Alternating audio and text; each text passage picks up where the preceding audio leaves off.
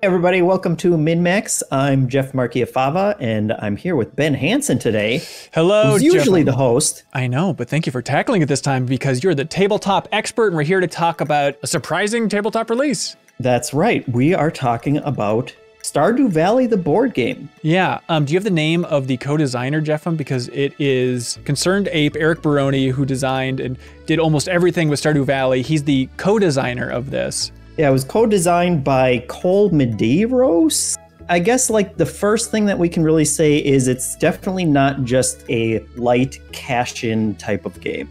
Like they really went all out capturing pretty much everything that there is in Stardew Valley has been put into this game. It is wild. Like maybe it's just that connection with the developer, the fact that he's been working on it, for years now. And it's like, hey, let's try and simulate basically all of Stardew Valley in a tabletop game.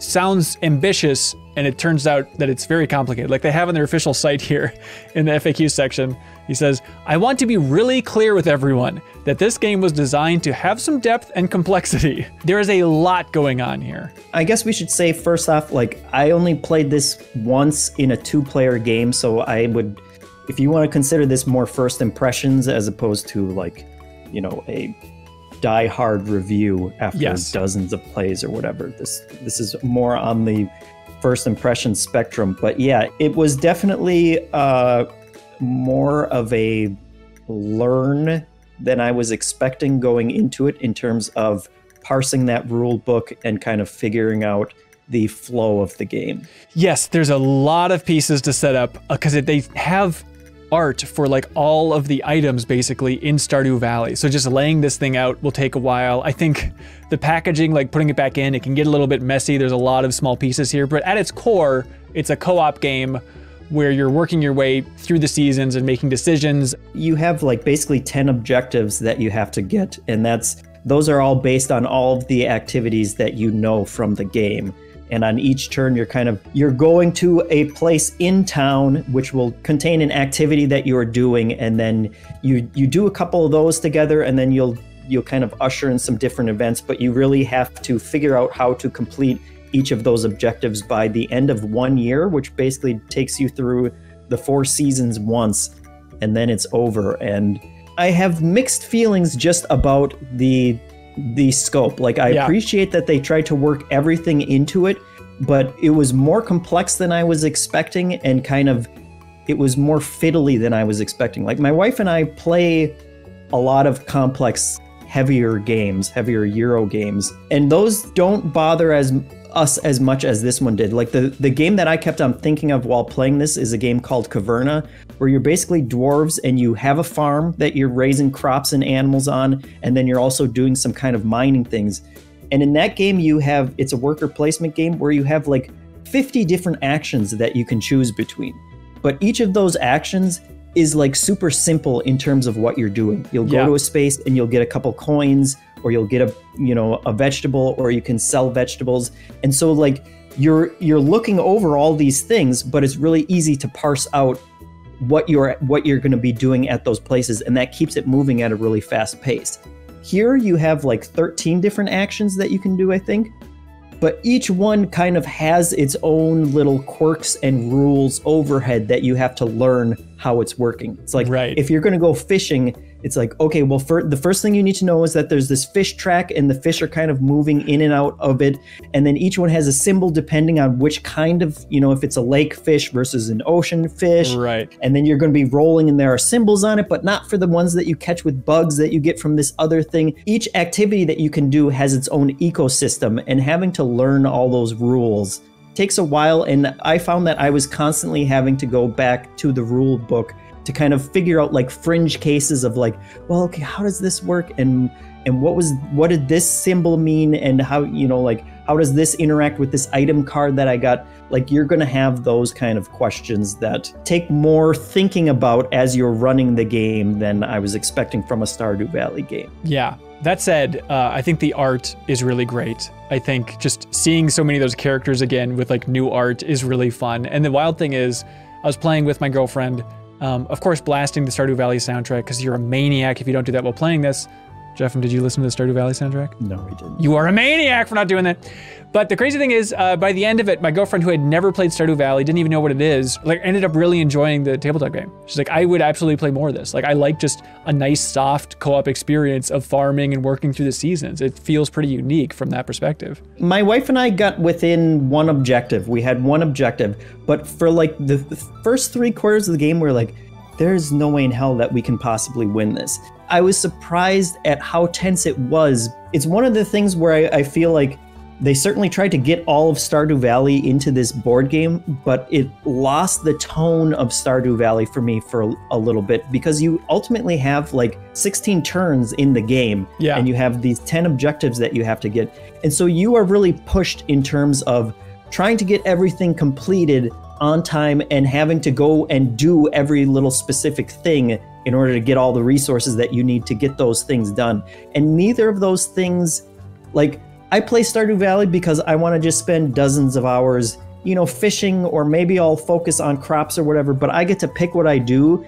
And like, there's technically an ending to the video game, but it's so far out that like, you don't really have to worry about it. And so it's a very lighthearted experience. And this was surprisingly more tense and really pushing us in order to try and figure out how the hell we're going to get everything done. Like there was a frantic feeling to it that I don't get from the game. You know, like each day in the video game, it's like there's more stuff I wanted to do, but I just get to wake up in the next morning and do it. And here it's like, time's ticking, man. There's like 2 more cards in the season deck and then we're done. And there's no, you know, it's like hopeless. Yeah, Joja's taking over. We got to do our best to bring them down. Yeah. Those damn Jojas. The other thing that I think like big board game fans are going to want to know and should know is that like there is also a ton of randomness in the game. When we lost, the fact that we got as close as we didn't feel like we had super earned it. And the fact that we lost, we also didn't feel like we earned it, because like there's dice rolls for a lot of things, you know, like in terms of if you're going to catch the fish, if you're going to produce the, you know, like animal products that you're going to get. I mean, there's like a dozen decks of cards in this game, including which objectives you get. And some objectives are just clearly harder than others. And so there's all these things that you can't really control that are going to affect whether you get through all those objectives in time. And both my wife and I were frustrated by that. She actually, when we finished playing, she was like, I want to check out that video game, because she thinks she might enjoy the video game, but she was not as hot on the board game. That's the problem with a lot of the adaptations from video games into tabletop, where it's like, oh man, the Age of Mythology tabletop game. At a certain point, it's like, why am I not just playing Age of Mythology? Why am I playing these versions? Even though, like, it's cool with Stardew Valley here, you can play it single player. So if you just want a tabletop version of Stardew Valley you can play by yourself, it's technically possible. Yeah, and I think that, you know, like 1 or 2 players is probably the way to go, because it does get much longer. I mean, it took my wife and I 4 hours to get through it, even though it says 45 minutes per player. Right.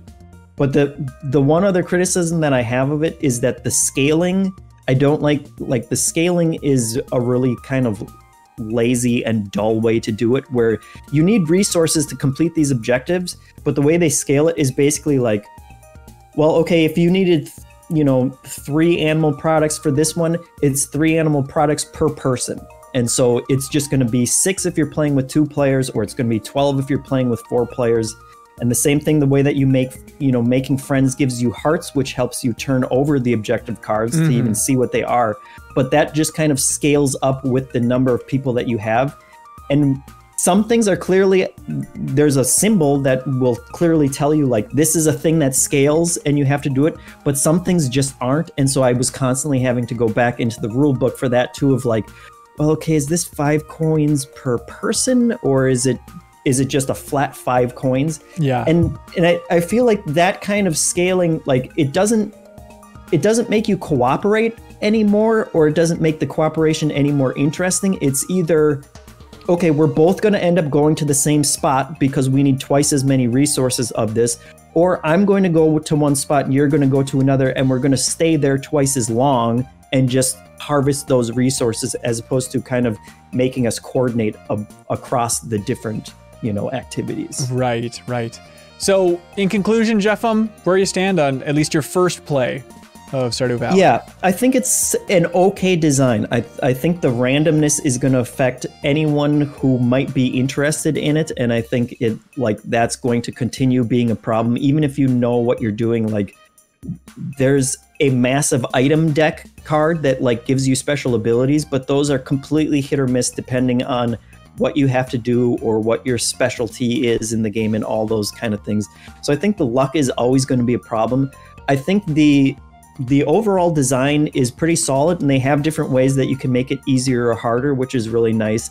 But for me personally, it just the tone was so different from what I wanted from Stardew Valley that it kind of turned me off, and it's probably not a game that I would continue going back to. Yeah, I'm curious if you've played it. Leave a comment below. I'm curious to hear what you think about it. But I'm kind of in the same camp of, I think I'd rather just play the game, especially now that they've embraced co-op in a big way in that game as it's gone on after its launch. I don't know how often I'll be going back to this one, but I'm curious to hear other people's thoughts. Thanks so much for watching this video from MinnMax. We're a Patreon about games, friends, and getting better. We'd always appreciate if you threw a sub our way. We have other tabletop playthroughs that we've done on the channel. Hopefully we'll be doing more tabletop coverage in the future. You can check out our interviews. The MinnMax Show is our flagship show. We have The Deepest Dive, which is our ongoing game club discussions that are the best, most thorough discussions about games on the internet, including one that we just wrapped up on Batman Arkham Asylum, which is a very, very fun discussion. So if you like Stardew Valley and board games, you'll love talking about Batman for 5 hours. Of course. Yeah. And, I mean, all those things sound great, Hanson, but is there any way that we can win prizes? Check out Trivia Tower. Every month we have a huge trivia contest amongst the community to win game codes, to win an Astro A50 headset, and we have a special guest every time around. The last guest was Danny O'Dwyer from NoClip, so you can check that out on our YouTube channel. It's a very fun show. Thanks so much for watching, everybody. Bye.